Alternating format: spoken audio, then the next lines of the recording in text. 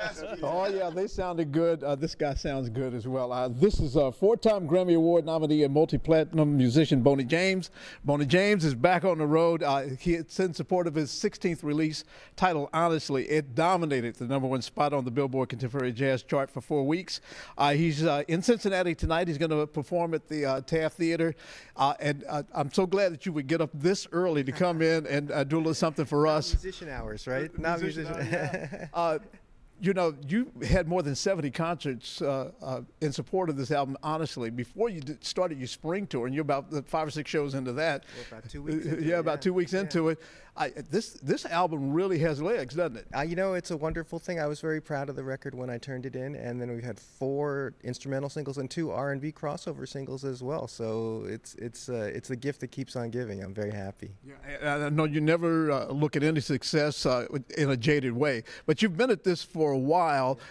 To what do you credit your continuing and consistent success and quality? Oh my gosh, so you know, it's a little mysterious, isn't it? I know I love doing it, and I never turn a record in unless I feel like it's 100%, and every time I hit the stage I give 110%, so hopefully that has something to do with why the fans are connecting with the music. Yeah, this tour, I'm looking at the dates back to back over such a short period of time, a long tour like this, that could be crushing, but I guess it's a labor of love, right? There's nothing I'd rather be doing, honestly, than traveling around playing my music with this band and meeting all the people that are interested in hearing it.